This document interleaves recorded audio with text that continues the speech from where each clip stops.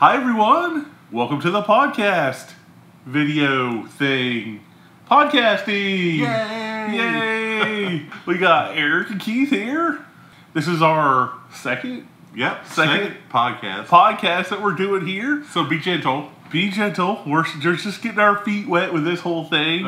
But we're also doing the video thing for the YouTube channel. So there'll be some content there too. And then like the full talking head, unedited, you're going to hear all of our ums and whatnot. Well, I don't know what you're talking about. We never do that. But anyway, that'll be on our podcast link and all that'll be down there in the description. But anyway, let's jump into it. Roll that intro.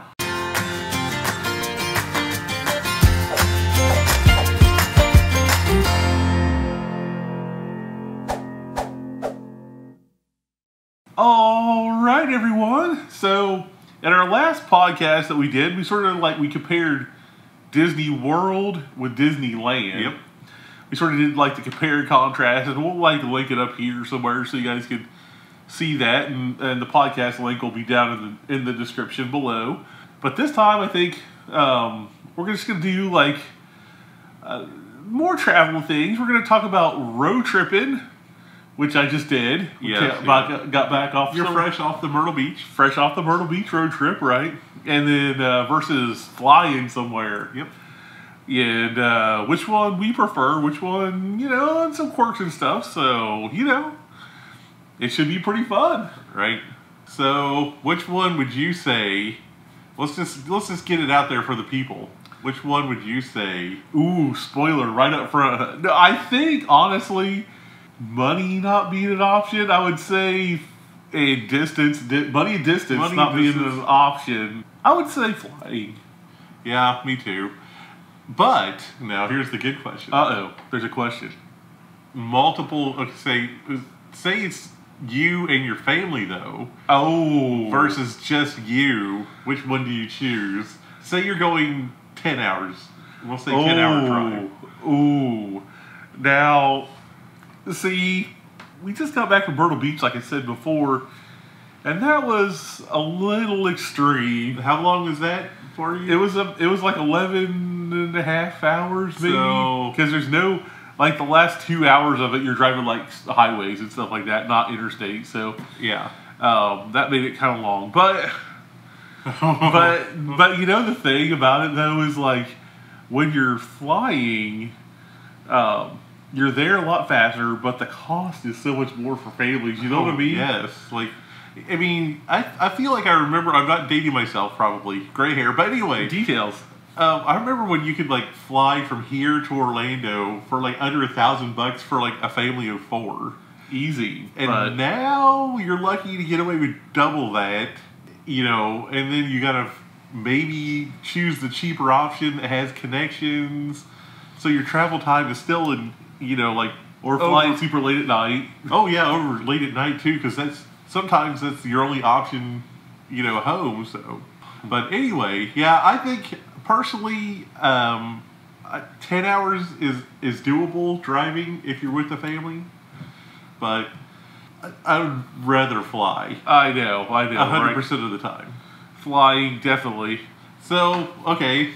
So we've got the spoilers out, so why don't we go into the pros of, we'll start with road trips. Road tripping. Well, you get to see a lot of the country, right? Like you see different parts that you definitely just fly over and you would never see. That's fun. It's a lot less expensive, less expensive. Definitely. Even if you add gas and hotel stay in there, it's still going to be cheaper. Way cheaper than flying. There's just the experience of everyone being in the car, and you sort of don't get that connection like usually with the family. Everyone's doing their Xbox or doing this or that, but now you're forced to be in the same space. So yeah. I mean, it could be a positive or negative, but for the most part, it's nice. I think Roadside America too. That's maybe a little bit underrated too. Exactly.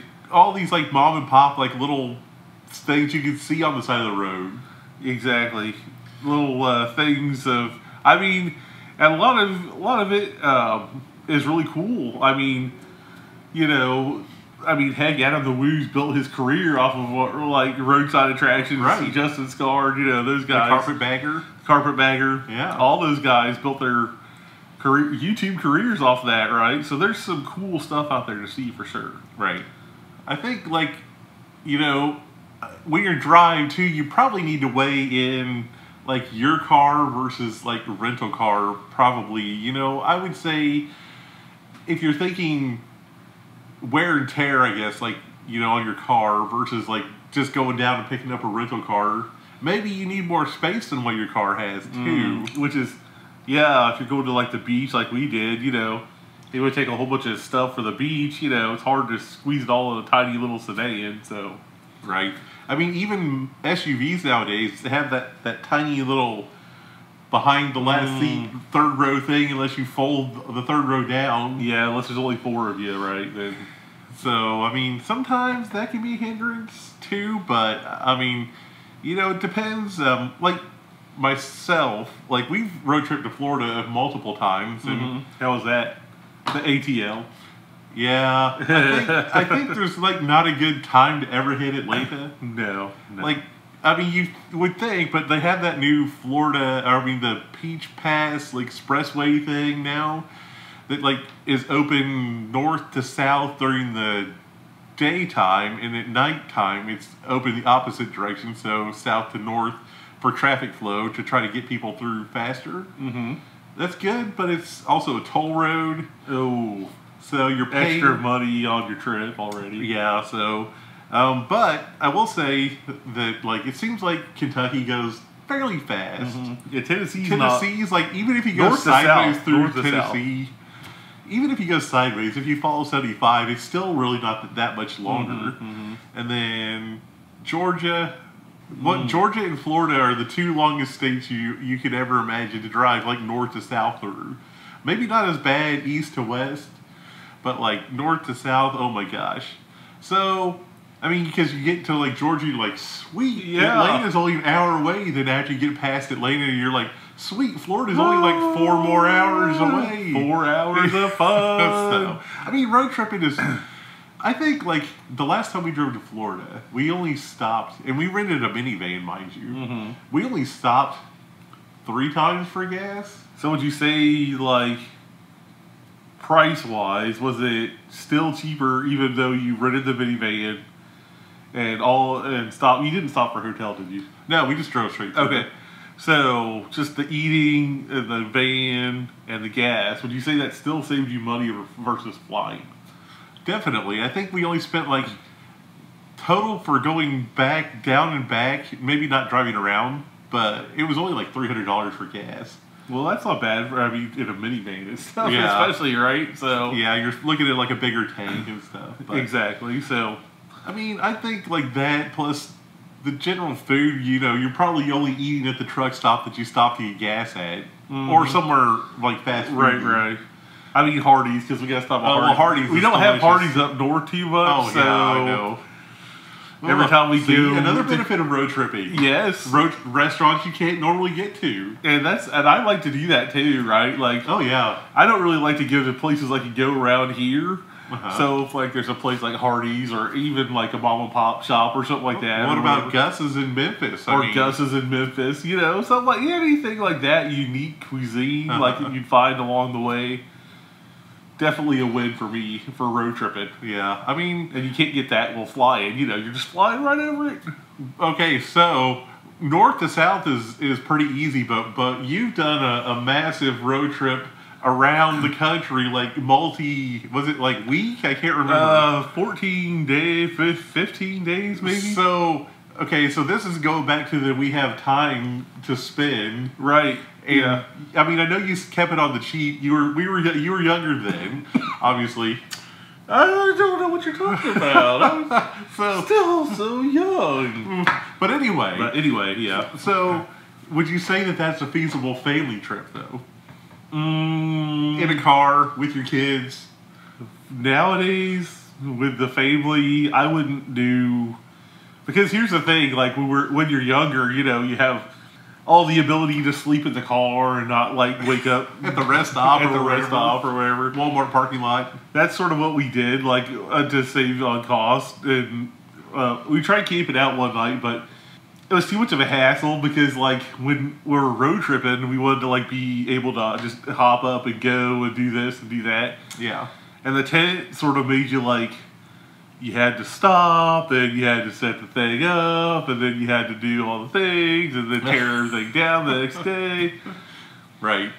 It was just not it took too many hours out of our time that we could have been driving here or there, so we didn't really do the tent thing too much. So it was mostly truck stop sleeping or Walmart parking lot sleeping. And there, every few days would be like, okay, and now we really need to stop at the hotel because we're funky. You need to shower, right? Yeah, right. I get that. So, but anyway, it was still fun, but with the family, I don't think so. I don't think I could do it either. Even though nowadays everyone has a device, but like still, you're gonna get that argument from the kids that they're bored or they've just been in the car too long. So, but I will say, if you had a one destination trip, like you're driving like east to west or west to east, whatever, and you had one destination in mind, mm-hmm.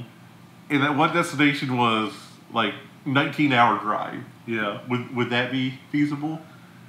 I mean, I would still probably try it just because, like, if you had the time, because yeah, obviously you're gonna have 19 hours out, 19 hours back. So right? there's that, but versus flying. Because, like, like, just say you were going to Yellowstone or something like that, that's like a destination in and of itself. So, right. The experience of driving out there and stuff like that would be kind of cool to do. I think so, too. With the kids and stuff like that. And, I mean, I think it would still be cheaper, but that long you'd have to do hotel, probably. I would guess you'd have to stop somewhere. I would not. Like halfway. Yeah. So, but even with that, it would still be cheaper than putting everyone on a plane, flying out there, and renting a car, and then doing all. Oh yeah, because when you get to your destination, you still have the expense of the car rental too. Exactly. And especially if you're going to a national park, you can't just Uber it like if you're going to a big city like San Francisco or something. Correct. Yeah, you'd have to get a nice vehicle to handle the mountainous terrains or wherever you're going. Right. Desert, whatever. Yep. But yeah, no, I would definitely do something like that. I think that would be fun too. Maybe one of these years we'll get around to that. But I mean, I think there's a certain time limit on like what you're willing to have as far as like travel time versus what you're willing to like sacrifice as far as like vacation days. Well, I mean, yeah, because everyone has a certain set of vacation days, unless you're just like a full-time YouTuber, right? Full-time YouTuber. What? Patreon link below.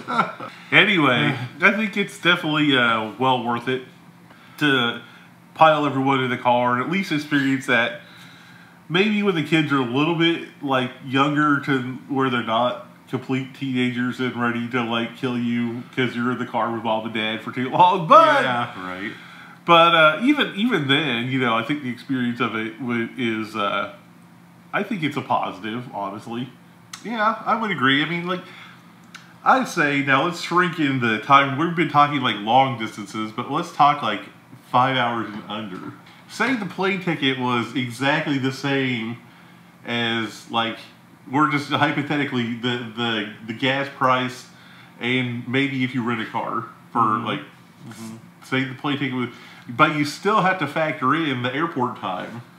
Right. So in that instance, I would probably still drive that distance because.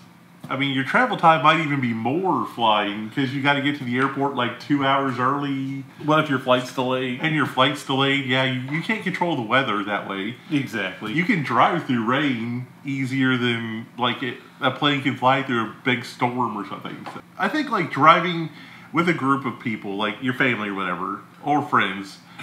Yeah. I think like 5 hours and under is doable. I think like by yourself. Oh well. Yeah. If you're by yourself, I don't know. I've done it multiple times, and it kind of I don't know. I think I'm past the stage where road tripping is fun. Like, you know, by myself. Just want to get there. Yeah, and I don't think I would mind an extra hour in the airport if it meant that I didn't have to drive. Now let's talk about the pros of air travel type of thing. Sure. I'm personally, you know, I don't like to drive long distances. So if it's like over 12 hours, that's pushing it for me most of the time. Yeah. So that's where air travel comes in for me. Like I'd want to just fly there. And luckily, where we go Disney a lot, we just hop on the magic. Kitties are going crazy today. We hop on the Magical Express. Don't have to worry about car rentals. It's almost a no-brainer, you know, right. like when you're going to Disney or something like that. But even if I had to fly somewhere and rent a car, over 12 hours, I'm almost down with it. Because just the time it saves you. It's funny you say like 10. Like my threshold is like 6. Well, I've been doing this for like I travel for, you know, work and stuff. So it makes me think like, you know, hey, if I can get there a little bit easier flying, then I'm all for it. But if I'm being honest, like, you know, I would always choose flying over driving because of the convenience. I mean, honestly, you have to deal with the weather. You sometimes plan these vacations out like a year in advance. Right. So you don't know, you can't predict what the weather's going to be like. So, but I mean, I haven't really had too many bad airport delays or whatever. So, knock on wood. No, but I know, right? We've got more trips coming up. But yeah, I mean, I think you know, when you go for like, and it's a fun experience too, like with the family. The kids love the excitement of flying and stuff like that. So there is, and the kids love the fact that they're not stuck in the thing for multiple hours. I mean, unless they're flying international with their kids or something like that. But still, like, you know, to Disney or even coast to coast, it's only 5-ish hours or something like that. So it's not, you're not spending a ton of time in the plane versus the car, you know. So that's definitely, I think the time savings is like really where it's at with the plane. So, would you say loyalty to an airline brand is better than the cheapest fare, or would you always choose cheapest fare? Well, look, I'm a bigger dude, right?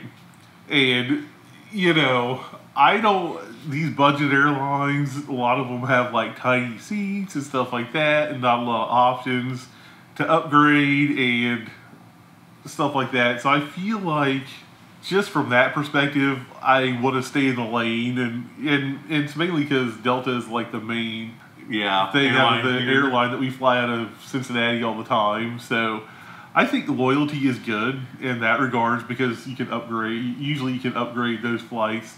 Usually they have more planes, so if there's more a weather issue or something like that, then you don't have to worry about your flight getting canceled. The one budget airline that has the two airplanes that fly back and forth to right. If the weather's bad, then you're done. So now I know a lot of people would be like, "Oh, but go for the cheapest flight every time." And I mean, I get that, but just because like I've been so loyal with Delta, I've been able to take trips for cheaper because I have all these Sky Miles saved up and stuff like that, and it really helps. Oh yeah, the decision of like driving versus flying.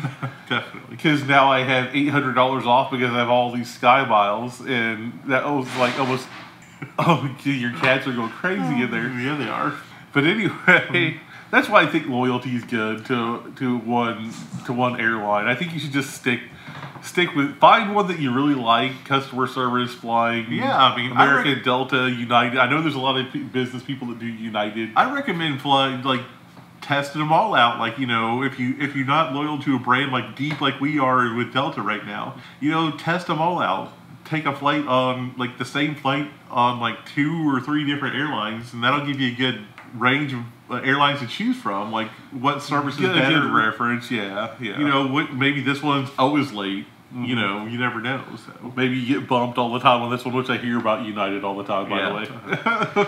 But so I mean, there's perks to being loyal to the airline. Like you said, like you accumulate Sky Miles Like, I have status with Delta right now because I fly so much.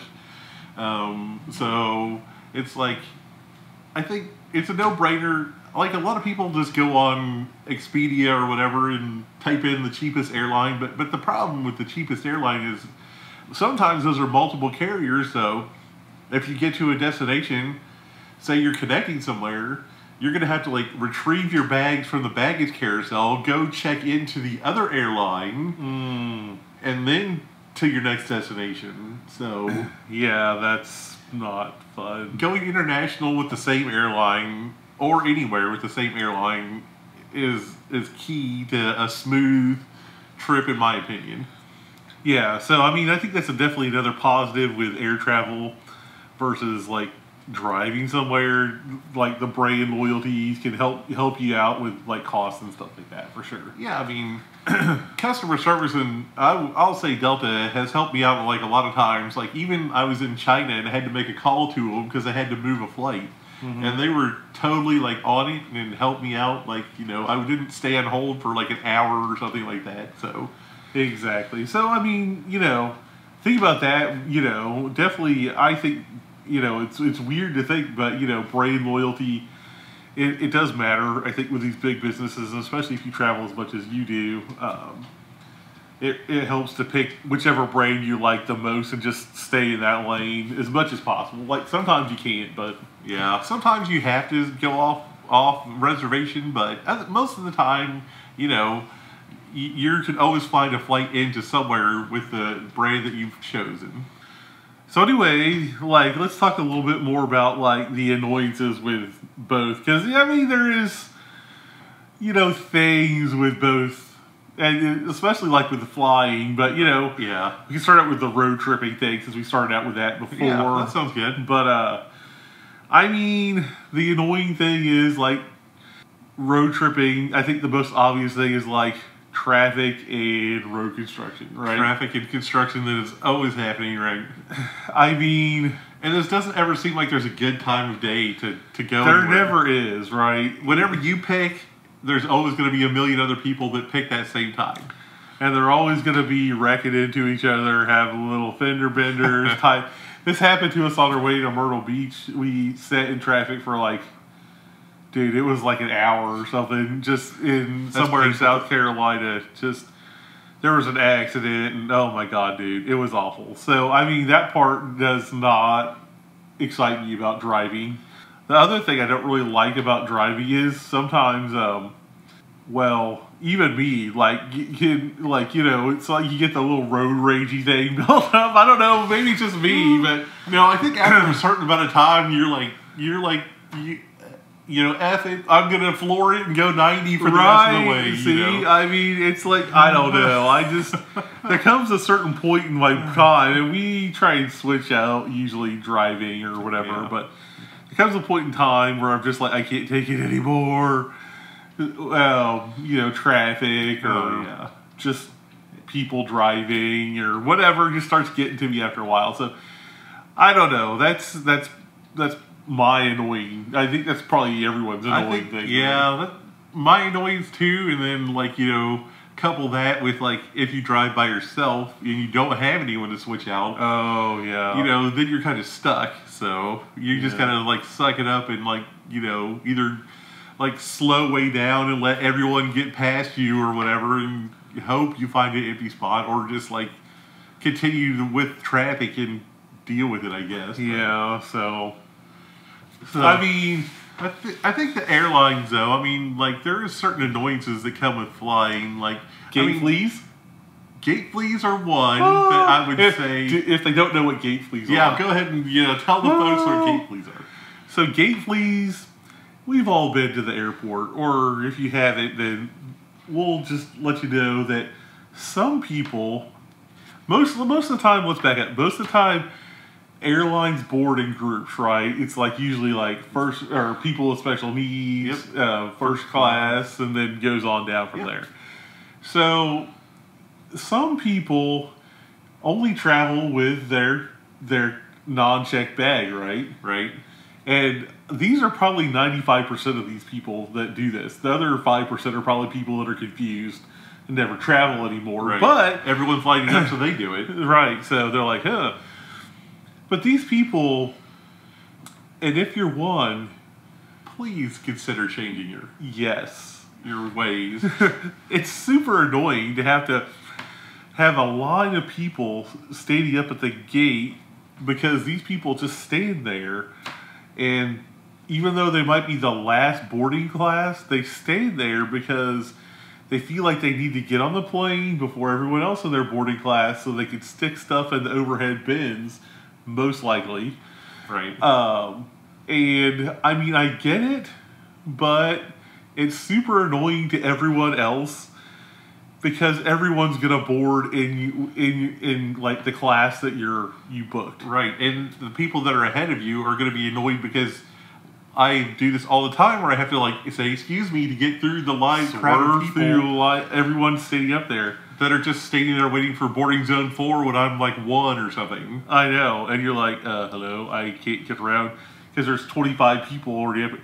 There's no need, people, to stand up at the gate and wait for your boarding. I mean, I know sometimes the things are full, but stand off to the side. Yeah. You don't need to stand right at the gate. What I really like is Delta has been doing, and other airlines too, I've noticed, have been doing like these like numbered things. Like, you know, you like first class is over here, then like all the other like zones, like 1 through 5 or 6, whatever it is, you know, on your airline, are like in like rows. But the problem with that still is that they're right by where you board, right? So even if like you're controlling people in like the corrals, as I call them, you know, then there's still people like, you know, backing up into the aisles or backing up into the walkways. So just wait till they call boarding, wait till they call your number, zone, whatever it is. You'll make a lot more people happy and less people grumpy, which is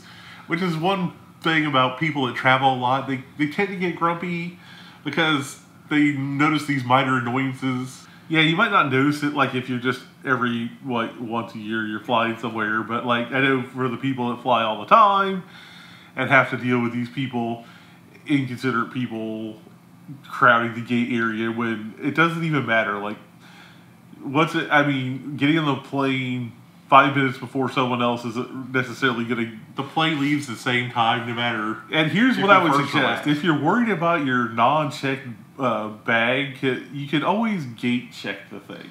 Yeah.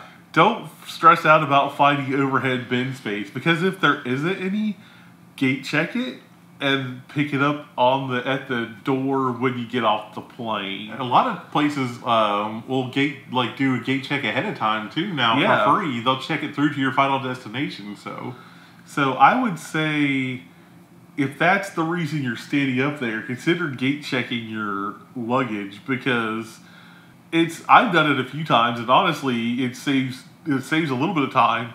Like the boarding process, right? Too. I mean, people aren't trying to, like you said, find overhead space. So, you know, consider doing that with with gate checking your carry-on. And so don't stress about it. There's no need to get on the plane and sit there for 30 minutes when you can get on your leisure and sit there for 5 minutes, you know? Yeah. So, another thing I will say about crowding too, like baggage claim. Like, I always check a bag. I never carry bags on because I don't have to pay for it, so it's just a perk. You know, preference, because I don't like dragging like a large bag through the airport. But anyway, if you just back up a few steps away from the luggage carousel, people can get their luggage easier when it comes out of the turnstile.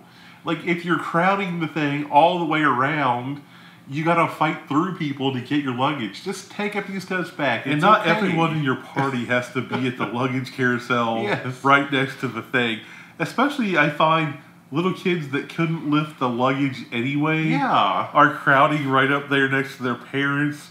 But it would be better if they were a few steps behind with one parent or the other. It's a safety thing, really, with kids. Because you don't want your kid getting smacked with a huge piece of luggage coming off of the carousel. Because the person next to you could be careful, but the person next to you could just whip their bag off the carousel. Your kid's sitting right there, and he gets taken out because of because of like the person swinging their bag. So exactly. So these annoyances, I mean, they're minor, but like you're kind of like if you travel a lot, like myself, it's like you notice them a lot more.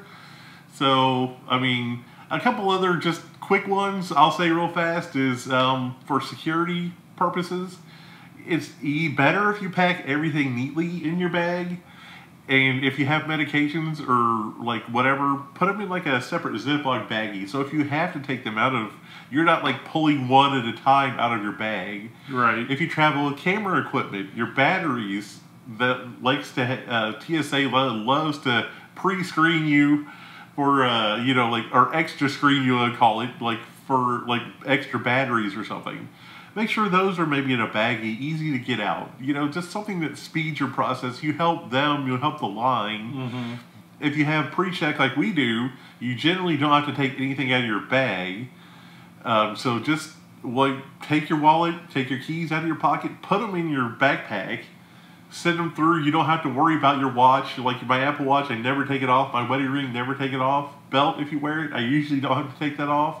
Just security things like to help speed the process up. Don't be that one guy that like waits till he gets all the way through or up to the line and you're next and you're taking 47 things out of your bag because you didn't like put anything in like baggies or stuff or organized.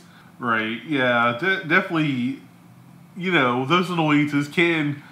And I mean, it's for everyone, right? Because, like, if you do those, if you, like, plan ahead or think ahead while you're in the line, like you said, the line just moves smoother, and then everyone's less stressed because security is already kind of a stressful thing for everyone to go through with these at the airport, right? So, just, you know, annoyances like that. Yeah, and, like, maybe if you have the ability to print your ticket at the house, too, print your ticket at the house ahead of time. A lot of companies do it on your phone now. Yeah. Well, oh, yeah. You can get the ticket on your phone too. It saves time. You save if you do it on the digital. You save like paper, which is great. Mm-hmm.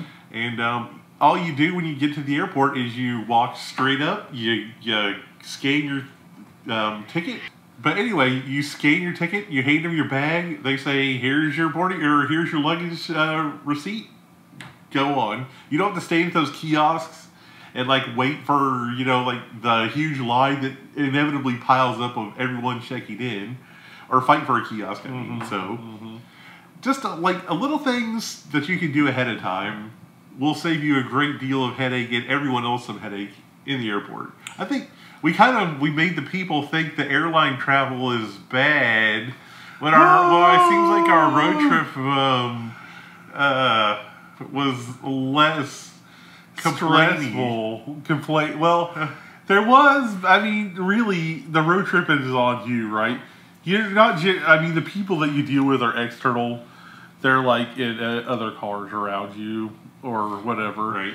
It's not often that you're crammed into these little situations where you have to do things like security and stand at the gate with everyone and like personal mano a mano type of thing. And then even carry it onto the plane with all these other people that might be, they had this thing booked forever, they're sick, but they still came on the plane. Yeah. Or they stick their feet on, or they kick the back of your chair. You know, there's all these things with air travel that you don't get with traveling in the car. So I think that's sort of why our complaining thing was a little bit heavier on the airline side. Heavier on the airline side, just because of the interaction with people. I agree. Like airports are always packed nowadays. You all know this if you fly a lot. If you don't, like airports are packed almost all the time. Especially if you fly through major hubs, you know, like Atlanta or like Newark or something like that. You're gonna find that like there's not a like slow time at the airport. So you know that's I think why I still think. You know, sort of like to wrap this up here. Yep, let's wrap it up. I think long distances, and if I had enough sky miles, I would fly every time, even though there is all these annoyances, right? Right. I mean, they're really minor nitpicky things, but like in the grand scheme of your vacation, it could like sour your mood on the starting of your vacation, right? And like you said, flying by yourself, if you just go by yourself, 5 hours and up. I mean, I'm probably thinking about flying because, you know, a little bit less of a headache and less stressful and stuff like that. But personally, like 10 hours or less with a family, I'm thinking probably get in the car and drive just to save the money. And it doesn't really save you time, but it, you know. I mean, if 10 hours you could do in one day, right? So if you really power through it and like switch off drivers, like you said, make sure you do that because definitely you'll get that long gaze driving. But, But anyway, so I still stand by my original assumption, even after talking through this, that flying is definitely better than road tripping. But road tripping, if you have the time and the patience for that, then it would definitely be, it's definitely good to go see the great country we live in. It is, and save yourself a little bit of money, if you, especially if you have like 3 or 4 people in your family. Stuff like that. So that's why I think where road tripping definitely has the edge a little bit for me. It's just the money saving thing part of it, but the time saving thing, it's really nice for longer things because if I'm staring down the 12-hour drive, I'm like, oh my gosh, I don't know if I can do this. But anyway, both of them have their pros and cons for me, so. So why don't you guys let us know which one you prefer in the comments below, road tripping or flying? Definitely, that'd be awesome. And then they should probably also subscribe to not only our podcast and the YouTube channel here. Do that like thing. And like and share. And sharing if they got some useful information out of this. Right. Or, know anyone that travels a lot that can relate. Exactly. And we're, just so you know, we're going to do this, this show is sort of like replacing our Tech Saturday thing, so we're going to probably keep it on the 2 weeks. Unless we start rolling with this thing. But you got so much travel coming up at the end of the year and stuff, so I don't know if that's feasible, so I think we're going to try every other week and just let this roll for a while like that and see how that goes. But anyway, I hope you really enjoyed it, and we'll see you in 2 weeks for our next podcast / video podcast / thing that we did here. But anyway, thanks a lot for watching and listening. We'll catch you in the next one. Peace and love.